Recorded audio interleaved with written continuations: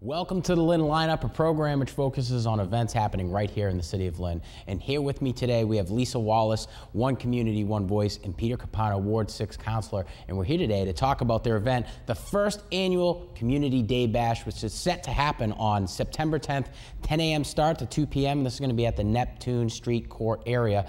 It's a great event, and it's a great organization. We're going to talk about it a little bit more in detail. But first and foremost, I'd love to introduce my guests and give them an opportunity to explain who they are and how they're involved with the event. Lisa, let's start with you. Hi, I'm Lisa Wallace. I'm the founder of One Community, One Voice, and we're just a neighborhood organization that takes resources and assesses needs and puts them all together so that you can build stronger communities. Now, you're a very humble person. We talked a little bit before the program about how you're involved and some of the efforts that you've got and the vision that you have for the Ward 6 area and that neighborhood itself. So I just want to make aware to our viewership, keep an eye on Lisa. She's doing big things. And this organization, One Community, One Voice, is really doing big things. They've been in existence for about 3 years now. We're going to talk about it a little bit more in detail. But I want to kick it over to my man Pete and have him explain to us how he's involved with the event. Peter. This few years ago, we met Lisa. We always wanted to have an active group in that part of the city, and Lisa's done a tremendous job getting the neighborhoods and residents in that area together. I think we started out with 3 or 4 people at the first meeting a few years ago, and we've had meetings with 40 or 50, and we've had a number of events, dumpster days, neighborhood cleanups. We've been involved with North Shore CDC, Youth Build, and other organizations leading up to this event this Saturday, trying to make some improvements in that part of the city, that part of the ward, and I'm just happy to be a part of it.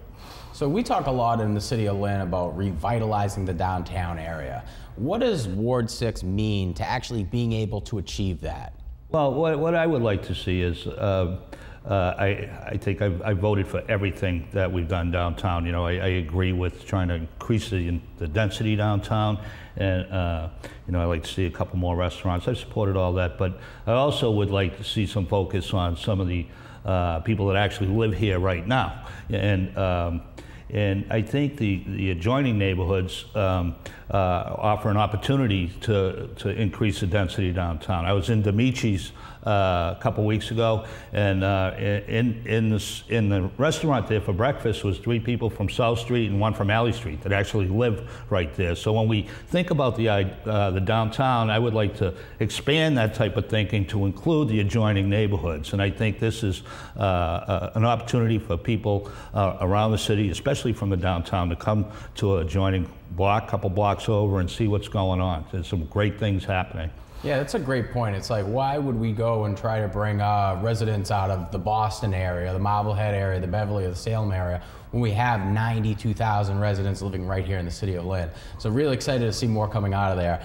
So I want to talk to you, Lisa, a little bit about the organization. This event, it's the first annual Community Day Bash. It's set to happen on Saturday, September 10th, 10 a.m. start to 2 p.m. It's a free event. You can come on down to Neptune Street Court, the area right there, and you can come on down. We're going to talk a little bit about what's available. But this event, there's a cause attached to it. And you have a really big vision for your organization, One Community, One Voice. I'd like you to kind of talk about that a little bit more. So moving to the area that I did, the neighborhood was very detached from each other. Nobody knew each other. People lived there for 20 years and they had neighbors next to them lived there for 10 years. They never said hello to each other. Me coming from an area where the neighborhoods were very close knit, I just didn't feel comfortable not knowing who lived next to me. I have children. And I believe in building strong neighborhoods and strong communities that know each other, work together, and starting one community standard. And I noticed that Lynn is such a diverse city that we have like different standards based on where you came from or what ethnicity you are, which becomes a little messy. You know, living where I live, we're so diverse. I've met so many people from different places I've never even heard of, which is such an unbelievable experience for my kids to have. But again, we still all have to live together. So in doing that, the area that we were in was kind of neglected. We lived on an abandoned railroad part, and there was just a lot of stuff going on there that I don't want my kids around. So I had just started having meetings. I contacted Peter and I said, you know, we got to clean this up. I can't raise my kids here, it's dangerous.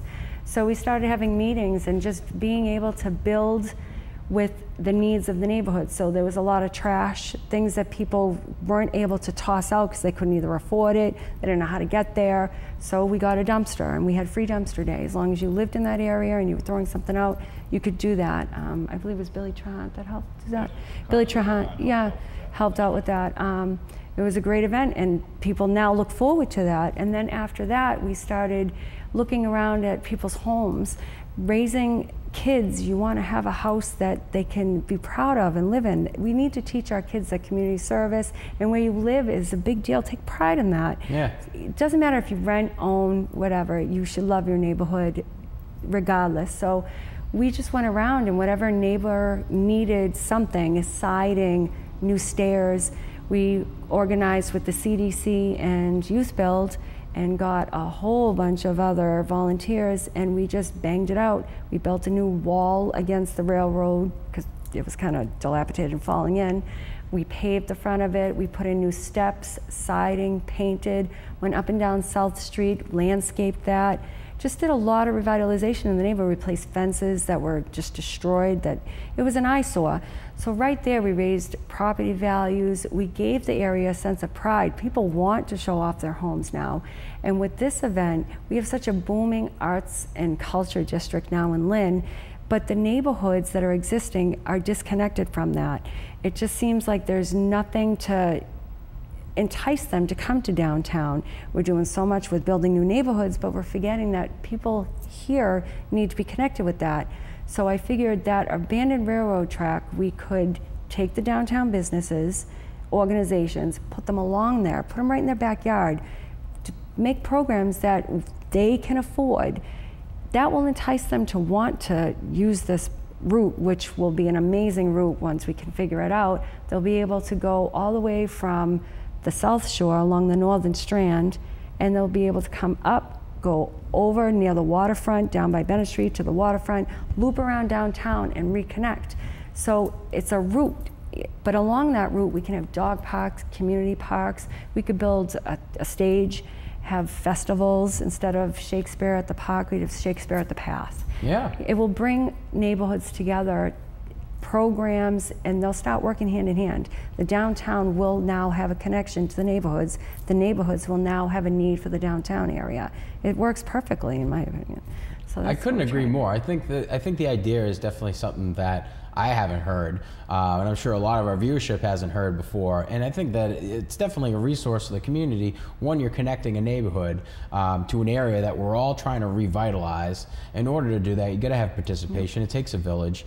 So you're going out and you're having events like this to raise awareness and bring some detail about what you guys are trying to do. It's a great vision. Again, I just want to recap Saturday, September 10th, 10 a.m. to 2 p.m., the first annual Community Day Bash. Neptune Street Court area is the venue, and it's an event that's there, and it's being able to help you guys put on your vision, so to say. Yeah. So Pete, I want to allude to you. We got a little less than a minute in the program, and it's a loaded question for you to answer in 60 seconds, but what do you think has to happen in order to make this pathway something to come into fruition?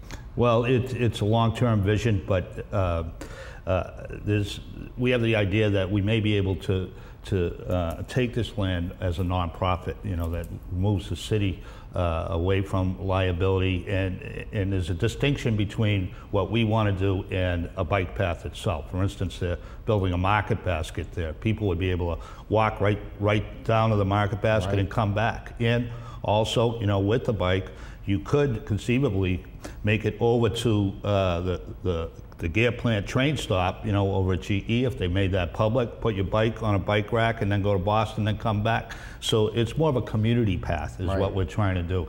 And, you know, we're exploring the idea of doing that as a nonprofit rather than with the city, you know, for liability reasons, you know. So, you know, it's a long-term goal, but we've been in contact with the state and Congressman Moulton, and there's a lot of interest in it, and there's still a ways to go, but we're a lot closer to making the vision a reality. You know, I think it can be done. So you got the ball rolling. Yeah. Now it comes into actually taking on those steps and accomplishing those. So big things coming out of Ward 6. Want to remind our viewership, go on down Saturday, September 10th, 10 a.m. to 2 p.m. at the Neptune Street Court area. It's the first annual Community Day Bash. It's going to be an awesome event. There's going to be all kinds of food, raffles, different types of prizes and games, and painting as well. Come on down to this event. It's for a good cause for the city of Lynn. I want to say thank you to my guests, Lisa and Peter, for coming onto the program. That's it for the Lynn lineup from the studio here at Lynn Community Television. I'm Sean Donahue, wishing you all the best.